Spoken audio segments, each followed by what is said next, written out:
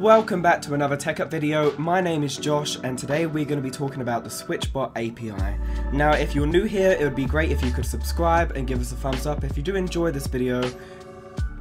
Now the SwitchBot API allows you to bring SwitchBot products into HomeKit via HomeBridge, such as the SwitchBot curtain, SwitchBot bot and the SwitchBot meter, using the SwitchBot Hub Mini, which is required for this to work.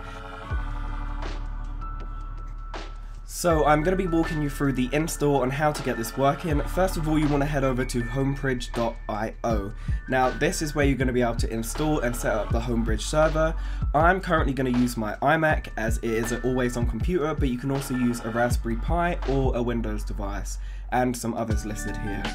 Once you click on this link, it will take you to a page where you'll have to install some code with iMac into terminal, and it is really that simple and it's done. Literally just read the instructions.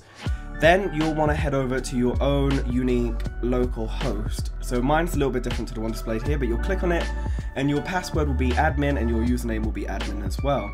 From here it's going to take you to the HomeBridge homepage. This will have your code that you're going to need to scan into your HomeKit app, and you want to head over to plugins. Now from here you'll search in the little search box SwitchBot or SwitchBot API, whichever one you want. Now there's going to be a list of them. You're going to want to pick the one that says HomeBridge SwitchBot Open API. Now you'll see SwitchBot account info. Here you'll have a box that says token. You'll need to retrieve this from the app. Now to retrieve this token, you need to go into the SwitchBot app, open it, go into profile. Then from profile, you need to click on preferences.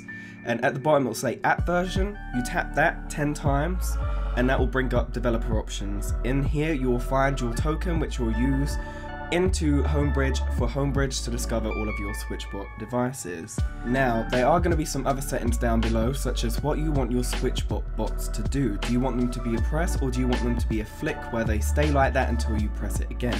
You'll need to head to the app, go into the bot settings and device info to find the BLE MAC address to type into the corresponding one that you want the bot to do.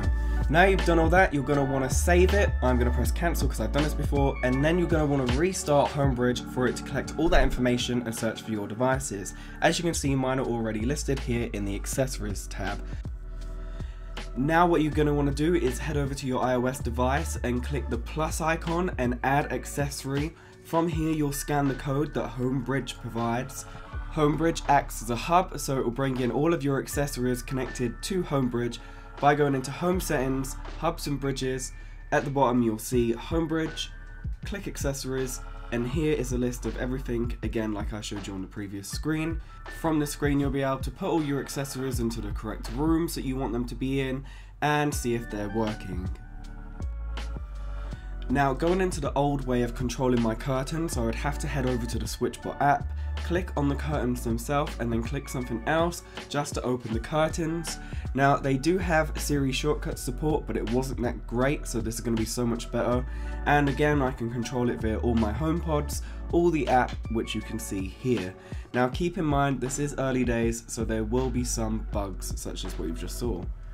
Now this is what I've done with my SwitchBot bots. I've connected them to an electronic projector screen with button control. Now you do only need to press a button, so that's why I've got it in the press mode and you see it instantly turns off. Now this is super handy and it means I can now control my projector screen in home automations. Now if you was going to use the SwitchBot bots for switches, then you obviously want to put it into switch mode, which will keep it on until you pressed it again. Now, like I said, you can add all of these accessories into automations and scenes. As you can see here, I've got a scene that's called TV on, which automatically turns on my projector. Now I can add my SwitchBot bot to click the screen down button and both will turn on and work at the same time. This is truly amazing and it just makes my life so much easier. Instead of having 10 different remotes around me, I can just have one automation to do it all.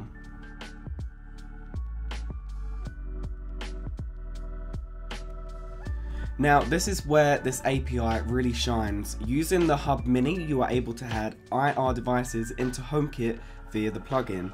So what you want to do is head into the app, click add accessory, then you want to do IR devices. From here you can search for a brand, say for like a make of a TV that you have.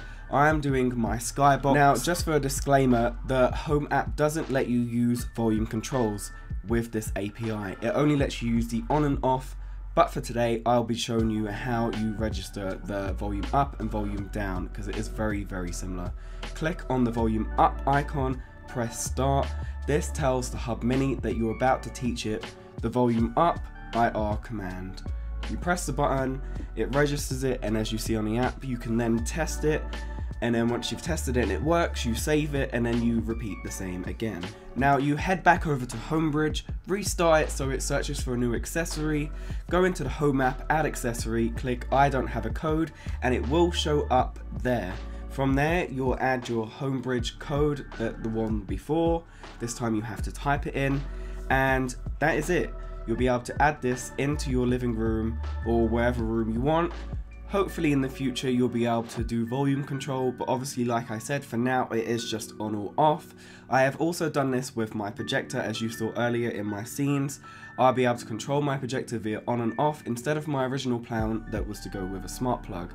Now I can add everything into automations, so I really have full control over my home, even with products I wouldn't normally be able to add into Home itself.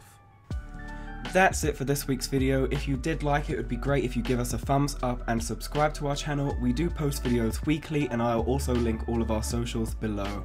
I will also link all of the products in this video, including the websites that you need to set up HomeBridge and all the SwitchBot products that work with the API. Again, thanks for watching, and we'll see you soon.